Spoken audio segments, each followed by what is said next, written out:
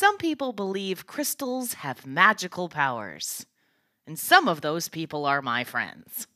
But as an engineer who depends on empirical data and mathematical analysis to reach my conclusions, I have to say, of course they do. I mean, come on. Crystals oscillate at precise frequencies, and for most electronic designs, supply the timing for the clock signals that are the heartbeat of our systems. But don't you think it's time to stop relying on crystals for our clocks? I mean, they take up precious board space. They aren't that stable with temperature and vibration. Surely there is a more modern alternative. Hi, I'm Amelia Dalton, host of Chalk Talk. My guest today is Nick Smith from Texas Instruments, and we're going to talk about a really cool modern alternative to crystals called TI's Bulk Acoustic Wave Technology, or BAW technology. And you can be the judge of whether it has magical powers or not. And before we get started, don't forget to click that link. There you can find even more information about TI's Bulk Acoustic Wave Technology. Hi, Nick. Thank you so much for joining me. Hey, Amelia. Happy to be here. We're going to be talking about TI's Bulk Acoustic Wave Technology today.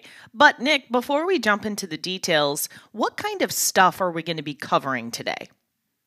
Good question. Yeah, and I'm very excited to be talking about Bulk Acoustic Wave. It's a very cool TI technology that's come onto the market. I have seen some of your Chalk Talks before, so I actually anticipated some questions that might come up about BAW. So first of all, what is TI BAW technology? Some details about what that is, as well as how does it work? And then what products use TI BAW technology? What can you go get started with today?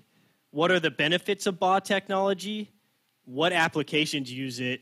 And then what's the next step if you're interested, if you want to get started with BAW? So just high level, it's a technology from TI that integrates a clocking reference into the package of devices. So for instance, for MCU or wireless applications, it would eliminate the need for an external crystal in a wireless or MCU application by integrating the resonator into the package of the TI device. So it's very cool, and I figure that many people have all these questions in the back of their head. Okay, so what exactly is bulk acoustic wave technology? Nick, I don't think I've heard about BAW before. Yeah, absolutely. You know, I actually hadn't heard much about BAW either, and I got the opportunity to spend some time with the engineers in our R&D department who developed it. So BAW is a technology called Bulk Acoustic Wave. And as I mentioned before, it's a technology that allows us to integrate an accurate clocking reference into the package of an existing device. So BAW technology is really the core enabler for integrating that MEMS or microelectromechanical system onto a device. When that is enabled, it allows for a high precision, low jitter clock reference to be, as I mentioned, integrated into the package of wireless MCU application. This lets you have a less bulky solution without external crystals, and additionally delivers a much cleaner reference. So it's very exciting. Okay, so walk me through exactly how this works. Sure. So the way that the BAW technology works is that there's a piezoelectric material made of aluminum nitride that's sandwiched between two electrodes, so one signal and one ground electrode. When these electrodes are excited, so a voltage is applied, the piezoelectric material will resonate at a very high frequency, which then we can take and use as a reference for RF timing or MCU applications. And it's a very stable and precision source that we can get from this microelectrical mechanical system. A few more details about it. So you can see basically how the BAW device fits into a package. For a regular QFN package, like the product from Texas Instruments, you'll have your lead frame, your silicon die, and then the BAW device is very small and can sit on top of that silicon die. So it can be fully integrated into the QFN package. Then that BAW device will service the phase lock loop, or the PLL circuit of our wireless MCU device, and it will provide an accurate clocking reference frequency for that RF system. Additionally, I mentioned that we use the voltage to kind of excite this piezoelectric vibration. We can also compensate to allow for that resonance to stay stable both over temperature and battery voltage fluctuations. So where would I find BAW today? That's a great question. Actually, many of my colleagues would probably tell you this is the longest I've gone so far with talking about the actual TI product. So I'm really happy you asked. We have a product released today called the SimpleLink CC2652RB. So this is a multi-standard wireless MCU. It's actually the industry's first and only completely crystalless wireless MCU that's enabled by the TI BAW technology. So on this device, you can do Bluetooth Low Energy, Thread, Zigbee, or multi-protocol applications without any external crystals in your design. The device also has unparalleled RF performance and low power performance, which is really beneficial. And it's inside a 7x7 QFN package, which is quite small when you take into account that the BAW resonator circuit is integrated as well.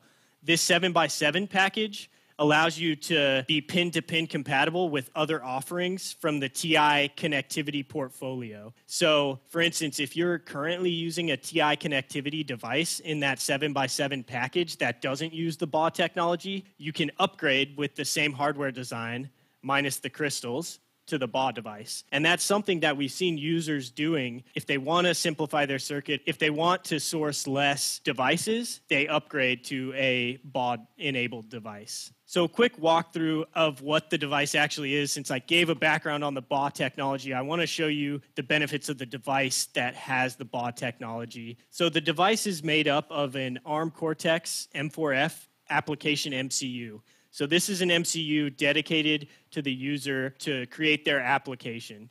Additionally, it has a software-defined radio with its own core that, like I mentioned, can support Bluetooth 5, Thread, and Zigbee on this BAW device. We actually have a unique third core on the device called the sensor controller engine. This is a TI proprietary core. It's ultra low power. It's user programmable, and you can use it to interface with the peripherals of the device in a very low power way. So you could program this sensor controller engine. The ARM Cortex M4F and the radio could sleep, and the sensor controller could monitor sensor inputs, do some basic filtering and math functions, and then wake the device up when it needs to transmit. The device also has 352K of flash and 80K of RAM on board. So again, this is the SimpleLink CC2652RB device. It's the only device out there on the market that can do these wireless applications without any external crystals. So what exactly does BAW buy me as an engineer? Yeah, really good question. There are a lot of benefits of using a BAW device.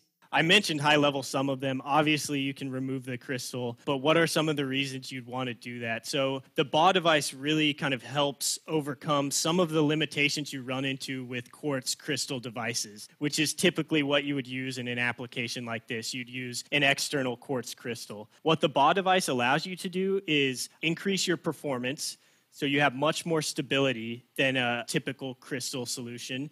You have a simpler RF design, which also allows you to have a smaller size solution. And then in a lot of cases, you'll have a lower cost solution because you're not having to source and buy these external quartz crystal resonators for your application. So Nick, do you have any use cases you can show me? Yeah, so to expand more on some of the use cases and some of the benefits here of using the BAW technology, one example is in harsh environments like mechanical shock, meaning environments where the product might experience vibrations. The BAW technology is actually more stable and more accurate than a quartz crystal. So when you have these mechanical shock environments, the BAW technology is on average about 3 times more accurate than solutions that use external crystals.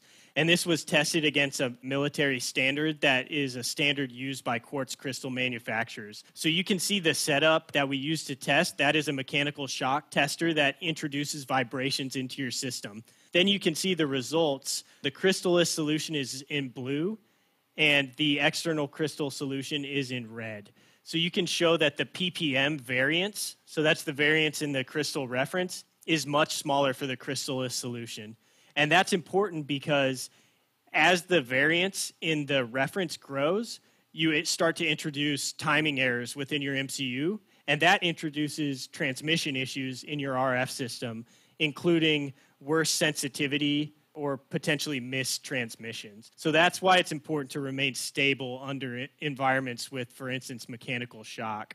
And some examples of where it can and has been used in those environments are, for instance, handheld power tools. A lot of the power tools on the market today are starting to introduce Bluetooth Low Energy in order to allow the users to connect to a phone or to track the power tool on a job site. So the 2652RB could be used in the power tool to give that Bluetooth Low Energy connection and also be robust in this environment where you're introducing a lot of vibration. Similar with factory automation, a lot of equipment diagnostics are done with BLE or connectivity, and obviously the sensing is done on moving parts with a lot of vibration. Pressure transmitters that you find in a factory as well. Air conditioning solutions where the user may want to connect to the air conditioner with their smartphone, or the BLE devices being used for diagnostics. Air conditioners have a lot of mechanical parts that can introduce vibration as well, so using the BAW technology would be a huge benefit. And then additionally, sensing in other vibration-rich environments like public transit, railway sensing, applications like that. So, Nick, I would imagine that in harsh environments, temperature would play a big role here as well, right? Yeah, that's a very good point. A lot of the environments you'll run into with some industrial applications have extended temp ranges, either very hot or very cold. And this is a factor that comes into play with clocking accuracy. So in a harsh environment with temperature variance, the crystal-less solution, the integrated BAW technology, is again more accurate than an extended crystal. There's less variance over temperature. So this allows, even in high-temp environments, to maintain a good receiver sensitivity and frequency accuracy for your RF system so that you're not dropping transmissions. The BAW resonator, as I mentioned earlier, is actively compensated to achieve this stability over temperature.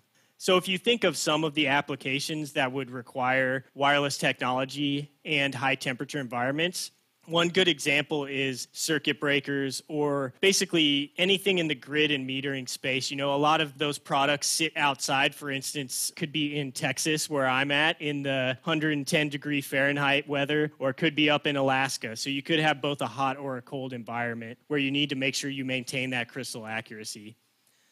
Additionally, factory automation, which I mentioned for the vibrations, you'll also see high temp environments with the machinery being used. Again, HVAC systems, I'll come back to the same example. Where I'm at in Texas, you could have your HVAC system sitting in the attic where it can get easily over 100 degrees, and you still need your wireless system to maintain that stability of transmission, which comes from the clocking reference. And one example that I actually didn't think of myself at first would be in asset tracking, like the transport of cold chain goods, so refrigerated goods. A lot of users like to have a sensor to monitor that the temperature has remained stable when those goods are transmitted. And again, in this low temperature environment, the crystal-less MCU, the crystal-less wireless solution will maintain a greater stability. And with no crystal, this would make our board layout a bit simpler, right? Yes, that's absolutely right. And if you ask the people who are doing these layouts and creating these products, all of them have had a problem with crystals in the past. So there are some great benefits of this crystal-less solution. In general, you can reduce your overall solution size 12 to 15%. You can lower that external component count. You will not need to source crystals anymore. And this simplifies the board layout overall. You don't have to route your I/O signals around a high-frequency crystal design with a keep-out zone. It's a great point. In general, you can have smaller solutions, simpler solutions with an easier board layout. So what kind of applications would benefit the most from BAW, do you think? Great question. I did touch on some of them before with the mechanical shock and temperature applications. But the three major industries that I see benefiting from BAW are grid infrastructure, factory and building automation, and medical. In grid, we talked about many of the products sit outside in the sun or the cold, and there's many harsh vibration-rich products in grid infrastructure, like, for instance, a wind turbine. In factory and building automation, we see more and more use cases getting connected. We see connected HVAC systems, connected building security systems, connected factory equipment and assembly lines. And in both these environments, you're subjected to temperature swings and vibration. And finally, in the medical industry, a lot of the products in the medical industry are interfacing and monitoring patients. With these applications monitoring and interacting with patients, you want the solution to be as small as possible and as less intrusive as possible. Additionally, you need a very robust solution in a medical space. So the small overall solution size of BAW, as well as the robustness to both vibration-rich and temperature environments, are a big advantage in grid, factory, and building automation, and the medical industries. Okay, I'm excited to get started using BAW in one of my next designs. So, Nick, where should I start? Great. I'm glad you're excited about BAW. I'm excited about it as well. The good news is we have everything you need to get started today available. Kind of the one-stop shop, the first place I would go is www.ti.com/BAW. There's many people smarter than me who will help you learn more about the technology than you've learned today. We're just scratching the surface, so please look deeper there. Additionally, on ti.com/BAW, you can start to learn about the product. The CC2652RB that I mentioned, that's the industry's only crystalless wireless MCU solution. It gives you BLE, Zigbee, and Thread connectivity. After that, if you want to get started and get hands-on, we do have a low-cost development kit available with the CC2652RB on board. So you can purchase that development kit, plug it right in, and we have a whole set of training and software examples that you can get started with. So you can order the development kit, get it on your desk, get up and running in about 5 minutes. Well, I think that's all I have time for today. Thank you so much for joining me, Nick. It was a pleasure speaking with you. Thank you so much for having me. I'm always excited to talk about BAW technology. And before we go, you didn't forget to click that link, did you? There you can find even more information about TI's bulk acoustic wave technology. For Chalk Talks, I'm Amelia Dalton from eejournal.com. For more Chalk Talks, head on over to the Chalk Talk section of EE Journal. You can't miss it, it's right across the top. Or head on over to YouTube, youtube.com/EEJournal.